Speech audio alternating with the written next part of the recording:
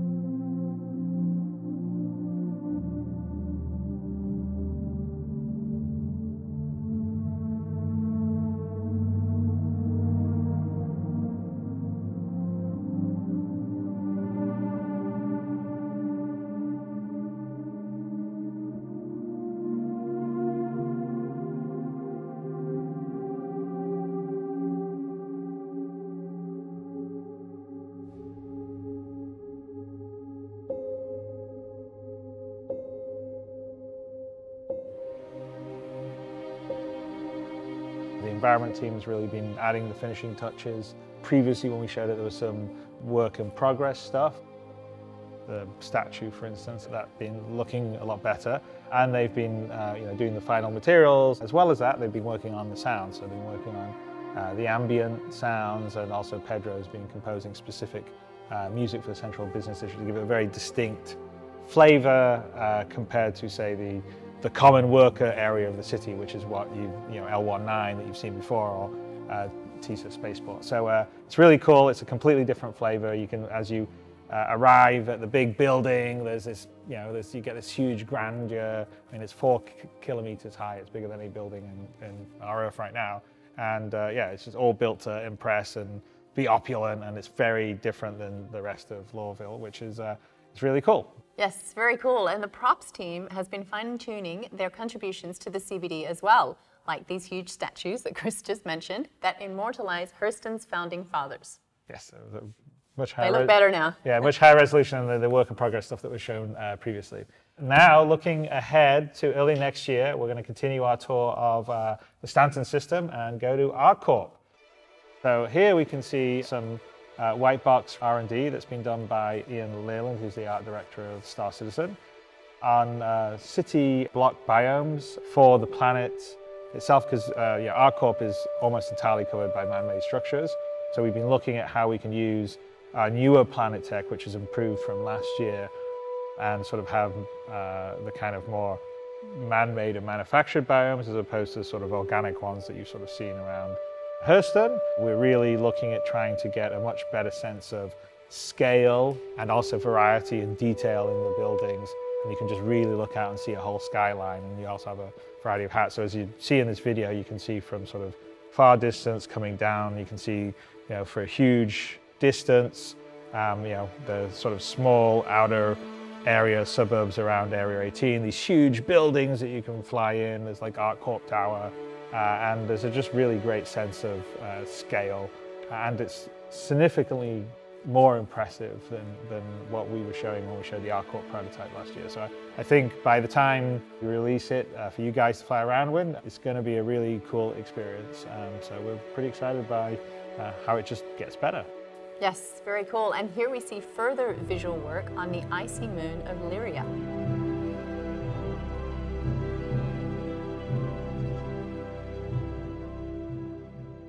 Yeah, that's very, very cool. All right, so carrying on our tour, we're leaving ArcCorp now. We are going a little further in the timeline of our development of next year in Star Citizen. But here is Microtech. We're looking at a biome that the art team's working on. So we're doing exploration on Microtech. So it is the coldest of the planets in the Stanton System. There's, so we have a Microtech, ArcCorp, Crusader, and Hurston. But Microtech had a terraforming accident, so it's a little colder than the other ones, but it's not completely covered in snow and ice. So we're also looking at other areas that would be sort of like Nordic forest land or that kind of stuff. So this is some exploration that the art team's been doing, and you can see here a very different feel than, say, the savannah of Hurston. And so it's cool, and as we start to flesh out these biomes on planets like Microtech or future ones that we do, you can sort of see the potential of the variety and the beauty that will be in the verse. So. Yes, going back to 3.4, over on Levski, finishing touches are being put on our new mission giver, Wallace Klim, who is definitely not the most reputable character in the verse. Yes, looks like he's been dealing and maybe using some Widow himself. But speaking of characters, we've been working on adapting existing armor that's been designed for male characters to their female counterparts. Yes, here's Josh Herman, Gage Hallman, and Jeremiah Lee with more details on the process. With the female player character deep in development, we're working really hard here on the character art side to make sure that all the female assets are one-to-one and have parity with the male assets. This is a little bit of process, but it's definitely a lot of content to create. It's really important for us to make sure that the female has all of the same assets that the male does, because we want the players to have choice to make sure that whatever gender they choose, that it's equivalent of. Starting the process for conversion, the character artist would blend shape the male armor to the female body. And we did this by essentially making a similar topology version of the male and female that can then blend shape between them. And a blend shape is essentially just morphing one object into another shape without changing topology at all. And we had this sort of unified body that could morph between the male and female. And then we would apply basically a wrap deformer in Maya that would then morph the male's armor in its entirety down into the female shape. So you want to make sure it still fits the modular volumes after they've acquired the proper shape and size. And the modular volume will allow us to apply all the armors on top of every single undersuit, which sounds simple at first, but is very tedious to keep an eye over. So we need to make sure that they all fit on top of the exact same shape, and all the undersuits that were changed to the female body fit within that volume, so that then as soon as you just start turning these on, they will all fit together, just right off the get-go.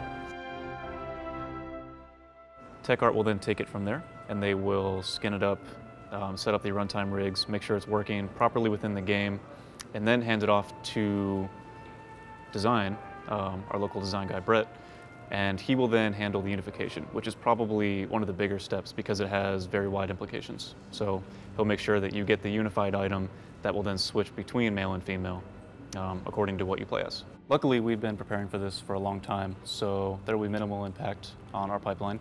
What I'm excited to see is the new concepts that'll come out that accommodate male and female, armor, clothing, or any wearables. In addition to armor, we're also doing clothing.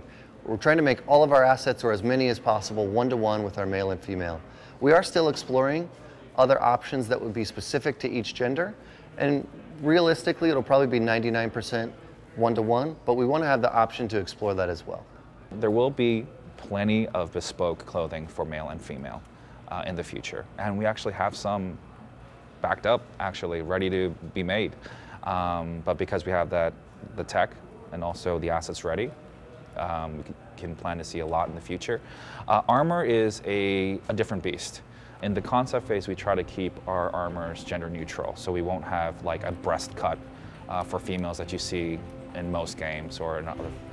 And also for males, you might see like, you know, the abs and the male chest. So we try to refrain from those type of design languages because we have to have the armors fit and look aesthetically pleasing and functional for both sexes. So the concept you see right now is Hurston management, and it'll be vastly different than what you've seen in the game. And the reason why is because these guys are on a completely different scale than just regular Hurston workers or Hurston security, and these guys have a lot of money. And so what we wanted to do was, the key terminology that was used when concepting these guys was old money. I was thinking of Rockefeller. That was actually the main key figure that I was looking at when I was doing my research. When I was talking with Josh Herman, our art director, about which direction we should go, he was just like, dude, just gotta go with old money. And then I thought, what would be in our past the most interesting era to get into? And the 20s screamed straight at me. And the most difficult part for me was actually, how do I make the 20s look sci-fi? Because this game is 900 years in the future, and if I just do 20 stuff, it'll look like we went back 80 to 90 years, close to 100 years in the past. And so finding the charm of the 20s, but using the cuts and interesting shapes of the sci-fi world that we have now, I fused those together and came up with these shapes and these clothes that you see right now. When it's all said and done, what we're looking for on the female assets is something that looks just as good on the female as it did on the male. We're not looking to spend a ton of time redesigning or recreating all these assets because they already look pretty great. We're not looking to femalize or hypersexualize this. We want it to be one-to-one and make sure that it's just as good as it was on the male and that it's overall pretty gender neutral. Thanks, guys. Yes, thank you. And that just about does it for us this week. Thank you, as always, to the subscribers who make it possible for us to bring you these shows.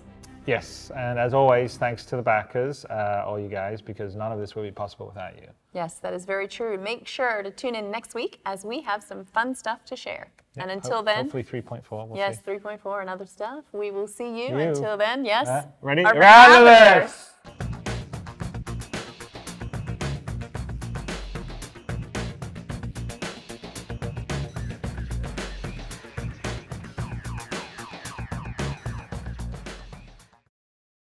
Thanks for watching. For the latest and greatest in Star Citizen and Squadron 42, you can subscribe to our channel, or you can check out some of the other shows, and you can also head to our website at www.robertsspaceindustries.com.